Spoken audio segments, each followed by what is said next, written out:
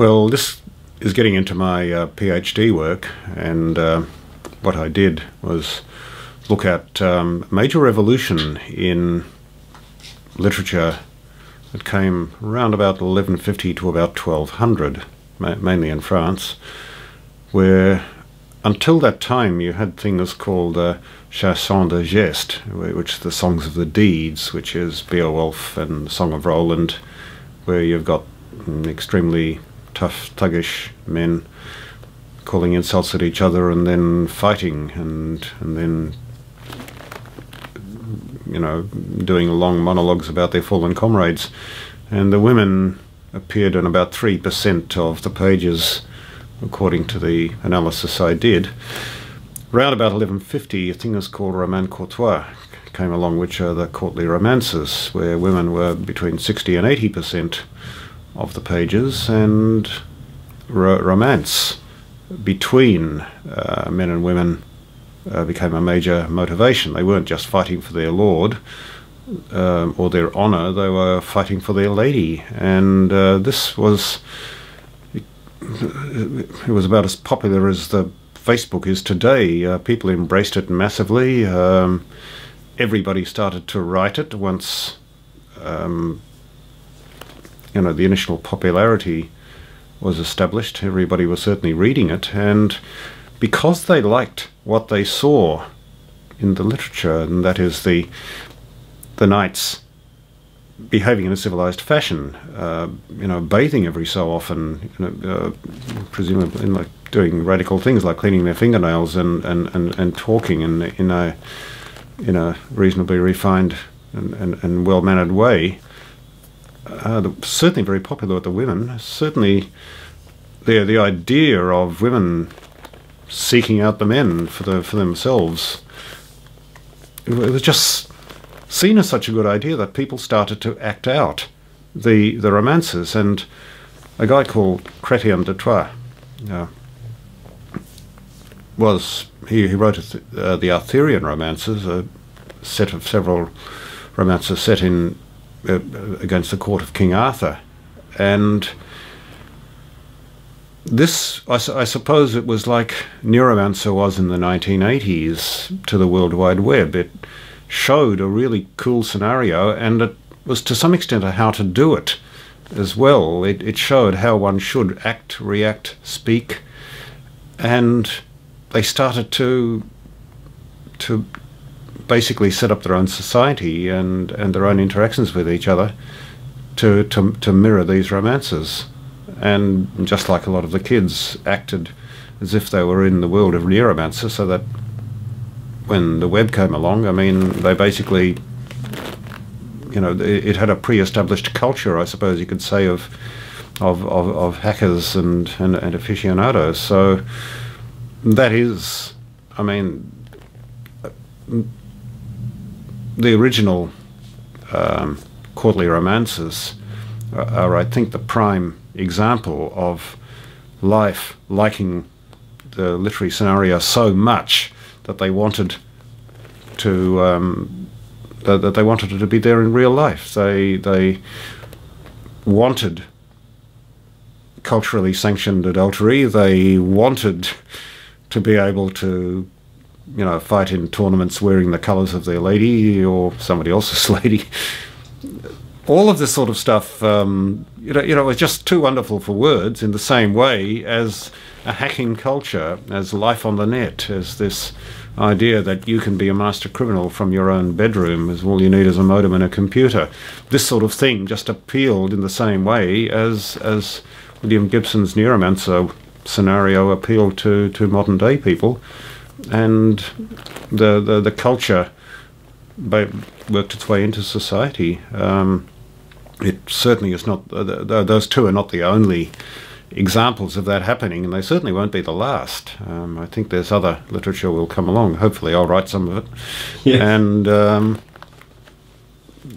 yes, it's quite, you know, life-following literature, I think, is a very important part of society, and something that won't go away, and which is to be ignored at your own peril.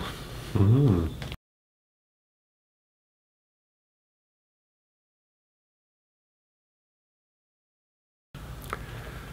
Virtual worlds, from what I've seen of them, I'm not a real aficionado, I'm a storyteller, so I come from a storyteller's point of view. Their one massive failing is story.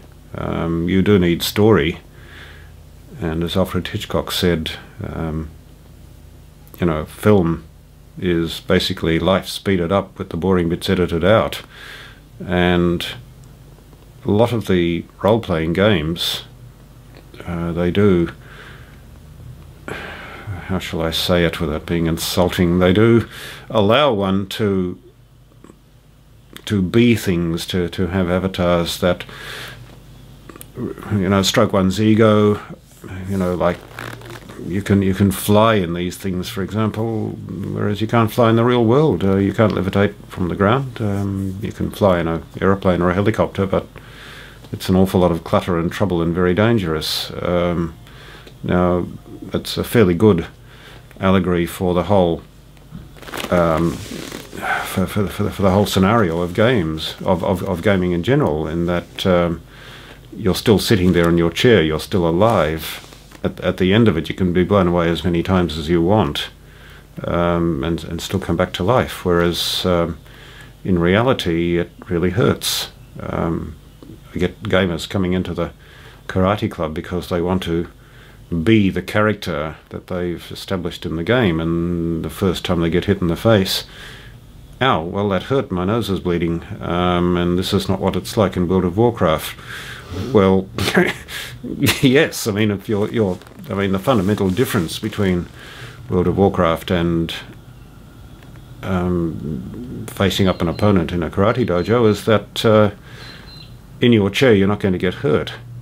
On screen you may have various things done to you, you might be blown apart, or you might have great victories or whatever else, but the physical world still has unpleasant things associated with it that give you the incentive to act very differently. You can afford to throw away a lot of characters, you can afford to take terrible risks in a virtual scenario. You can't do that in the physical world, or you can do that, but it's a very bad idea and you probably won't survive the first time. Now that is still the difference, and it's still the reason why people will watch who's that Welsh guy, Bear Grylls, who goes into the deserts and volcanoes and steamy jungles and all the various places and does really extreme things, because what he's doing is real. And that's one of the reasons that sort of reality show is very popular. So will games ever become so popular that they'll take over from reality? Well, no, reality has a lot of features that just make it exciting. There is real risk, whereas you'll never have real risk in a game.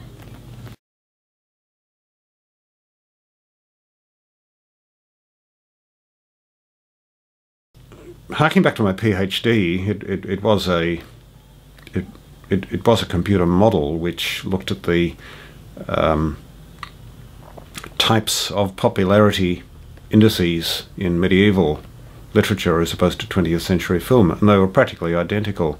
People found the same sorts of things popular then as they do now. So I'd say, number one, people, even though they had very different values, still liked and were entertained by the same sorts of things. Now, taking it from there, and in terms of putting scenarios forward, Neuromancer, I certainly think, won't go away for quite some time, because we're still really fitting in to the virtual world. When somebody writes the ultimate Facebook novel, and everybody wants to live their life according to that sort of paradigm, that's still to come. Social media really caught science fiction, for example, with its pants down. Nobody had any idea that this degree of socializing online would happen. I wrote a paper back in about 1997 about shaping a new type of self for yourself on the internet, which was like a factual paper. I'd never actually done it in fiction, and neither did anybody else, effectively. But it's basically turned out to be, you know, the biggest thing, basically, of this decade, the whole rise of social media and in general, and Facebook in particular. Now, that's happened independently of literature, and this quite often happens. The role of the computer in games was totally missed by science fiction and you know, games and entertainment. So that novel is basically still to be written.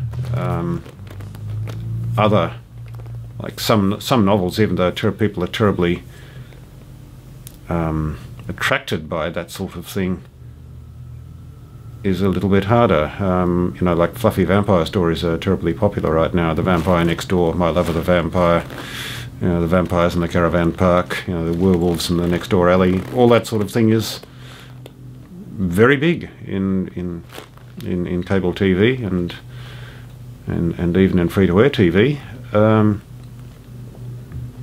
Given the fact that we do and will have increasing power over our genome, be able to modify our bodies to be able to grow fangs and ingest blood, for example, will people actually want to live that fantasy out in real life? Certainly there are paranormal powers that these vampires on screen have that are not going to be feasible in real life, but vampires are very popular and sexy, and the idea of being bitten on the neck seems to be highly erotic, so maybe that will be a subculture that people will in fact follow. That's just to use one really way out example, but, you know, weirder things have happened.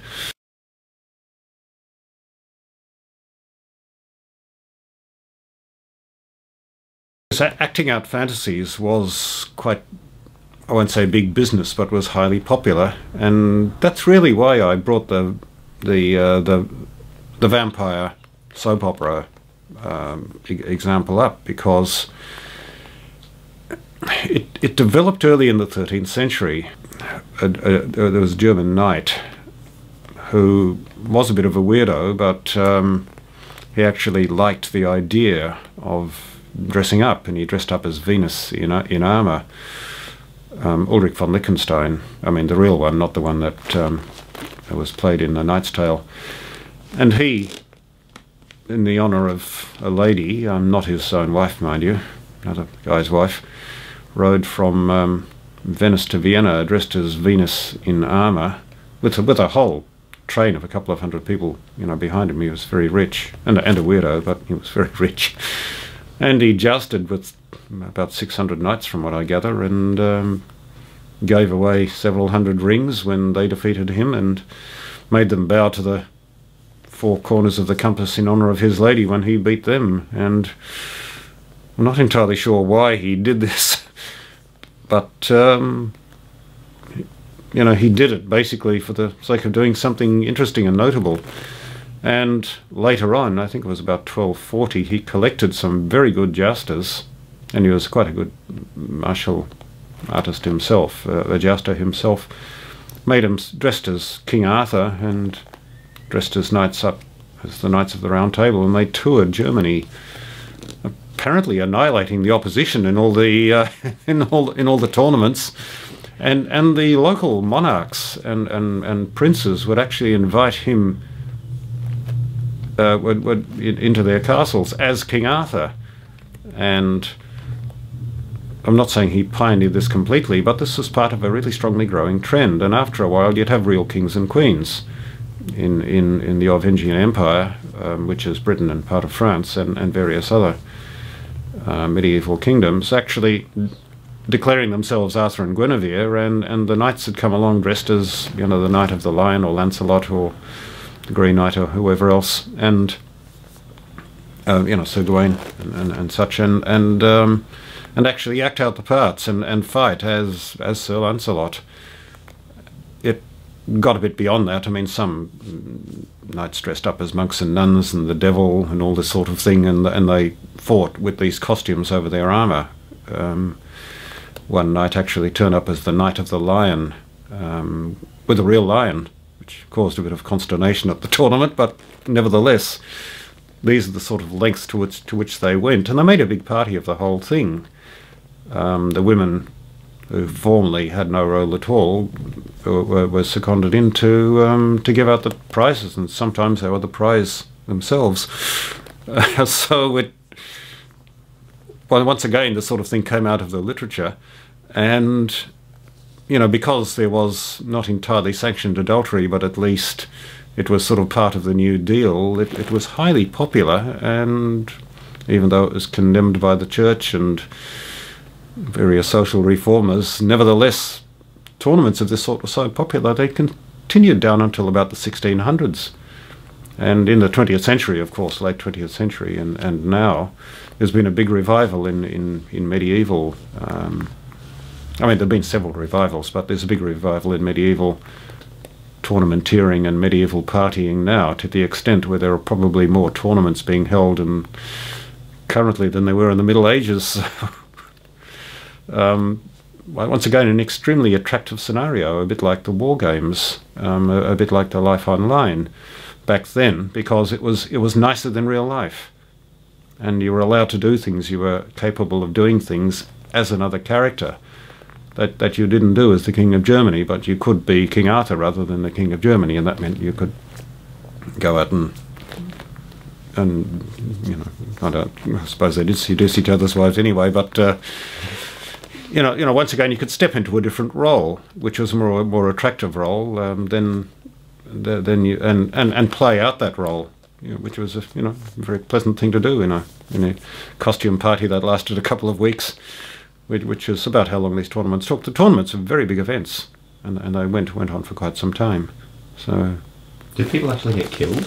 Oh yes, a lot of people got killed by accident, or like they turn up with their entourage of knights and bodyguards, and if something went a bit wrong and the bodyguards panicked, they'd quite often open fire or attack the opposition. Sometimes they'd attack the spectators. A lot of people got killed that way. Occasionally, they'd try to kidnap each other during the course of the event, that sort of thing. And it depends on what sort of tournament there was as well. The original tournament was two large gangs of knights who would basically fight each other around the countryside, as almost like a sort of a martial football game. They eventually caught on to the fact that the whole point of it was to actually fight in front of women, and the women were in a stand, so the idea of jousting became a lot more popular because you could do this in front of the stand and look heroic, and instead of fighting off in the forest somewhere where your lady couldn't see you. So obviously in these melees there were accidents, and because they were reusing even blunted weapons, they were very, very dangerous, and a lot of people did die, and that's one of the reasons the church was always trying to shut the tournaments down. But people liked tournaments so much, once again, rather like the war games and such, that they just couldn't be stamped out. And eventually, the idea of unrequited love and all this sort of thing caught on, much to the church's relief.